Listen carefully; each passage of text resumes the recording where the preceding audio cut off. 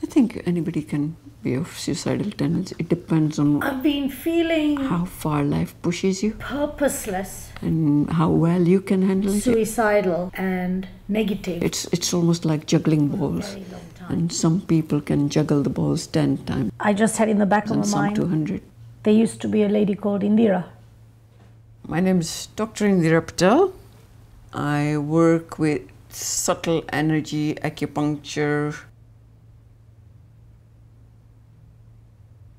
I work with a person and their needs, and I try my best to give them the help that would suit them. Depression and suicidal conditions, they don't just happen overnight. It's a gradual build-up that seeps into your life, and as they go on, they just get buried under it and they just can't see a way out. It's because you have lost value and meaning and purpose in just being. There could be many factors. It's not never ever just one factor. It could be the environment they were brought up in, stressful situations, anxiety, fear. All those negative emotions are, just eating away like rust eats away the iron. And there's nobody really either believing them or supporting them, but they've lived that life for so many years that their self-respect, self-confidence, self-esteem would be gone. You become so dependent on people, and yet when people marry or move on and they leave you, you got to fend for yourself. And not having that inner core belief that you are a strong human being and you can face the challenges, you give your power away to people like that, and then it comes to bite you. And it literally has robbed them of their life, that they cannot enjoy anything in life, they can't see beauty in it. It's filled me with fear of getting on a train, driving a car, and these are all the activities I used to be able to do before. And it's definitely affected my ability to learn something new and go forward. And that's when you get this idea that maybe if I kill myself, I'll put myself out of this misery. A lot of the times, the friends and family who don't understand it and are fearful themselves walk away or try and shun them or stay away from them.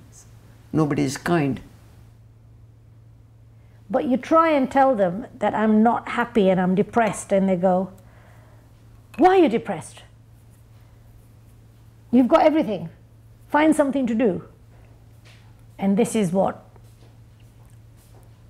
I'm trying to heal with Indira, is to find that being that has self-value or had self-value. So the first thing I have to do is teach them to relax and breathe. You've got to be very patient to do it. I would like to get down to the bottom of who the real person I am. What is common is we're dealing with a human being, and a human being is not just muscles and bones and blood. Okay, human being, people don't realize it, is more of a ball of energy, and a lot of the energy is invisible. It's like the dog that can hear the dog whistle. And so when I work with a person, I'm working to balance that as well as the physical. So I'm working with the invisible and the visible. And that's where the energy field comes into it. Often it could be a blockage of energy that the person's life has created. You know, the way the blood flows from the heart to the lung, gets the oxygen, comes back to the heart, and then goes to the body. Okay, the way the energies flow, they create a circulation. The same way, if there's a blockage, then it blocks any energies rising or going down. It's that flow that you have to balance out. And when you see a very, very depressed and suicidal person, all these layers are completely jammed up.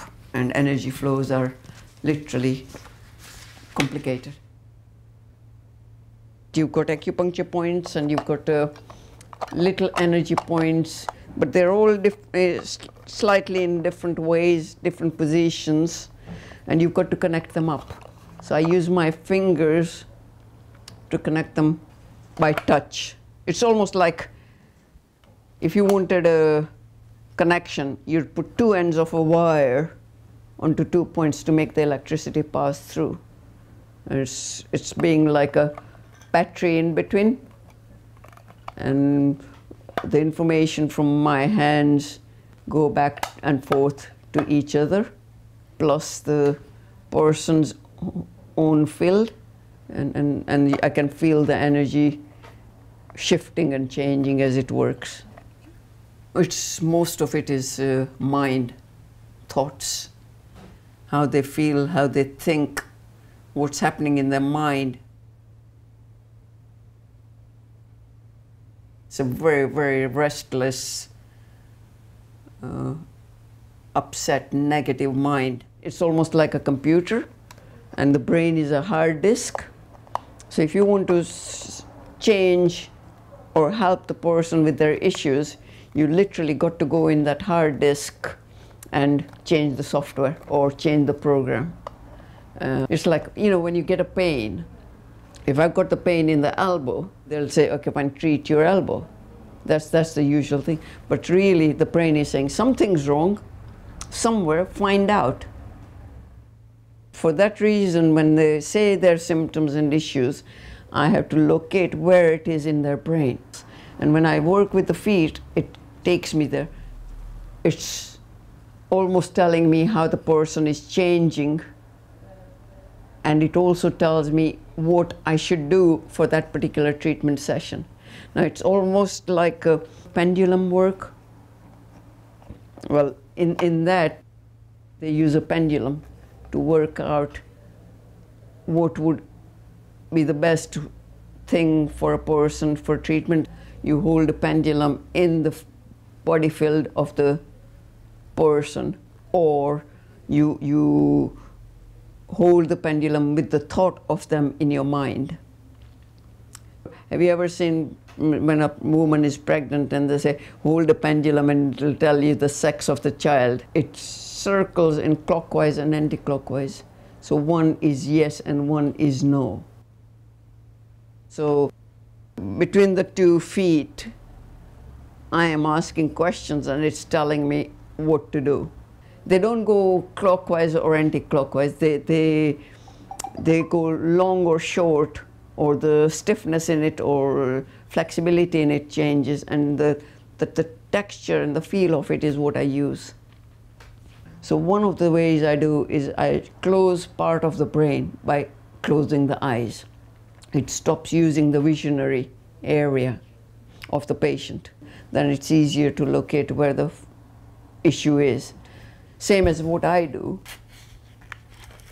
By closing my eyes, I can concentrate more.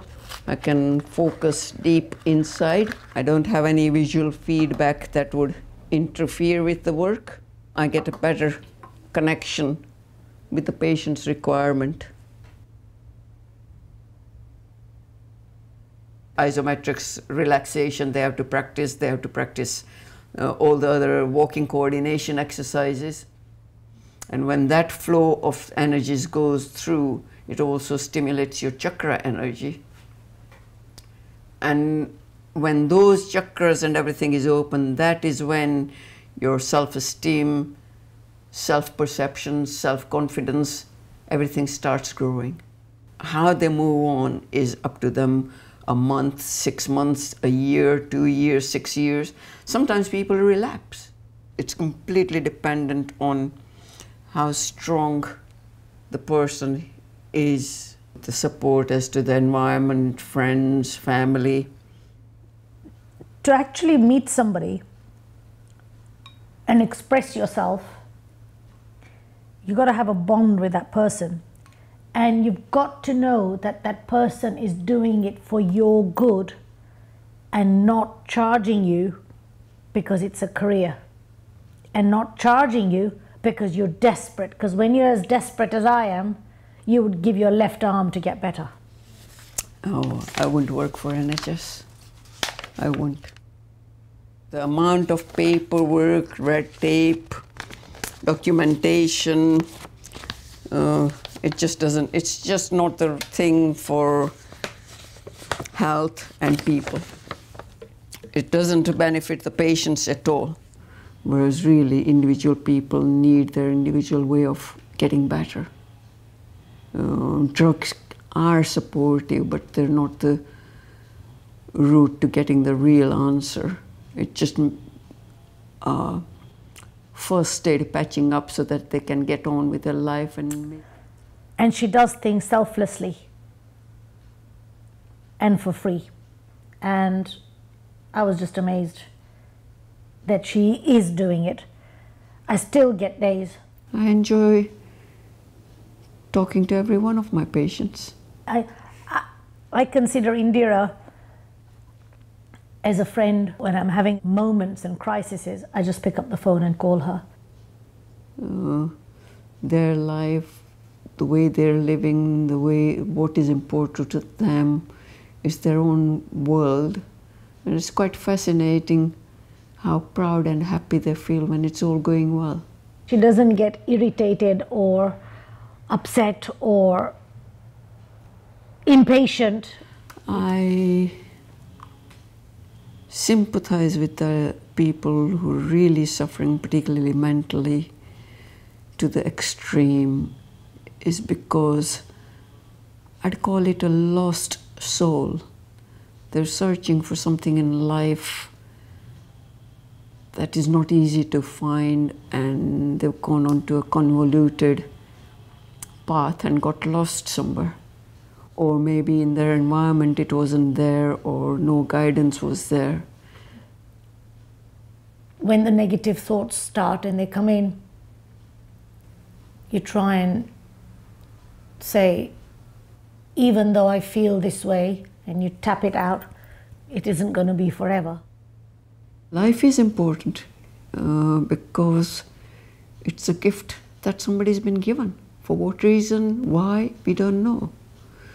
And if you're given a gift, particularly such a precious one that nobody can create, I think it's completely invaluable. Life itself, I think, is a journey of learning, and it's a lifetime that you can spend learning about who and what you are and what is your position in this universe or in this world. I have a little more faith because she's so kind. I've never ever feared, what if I die? I'm looking forward to the future.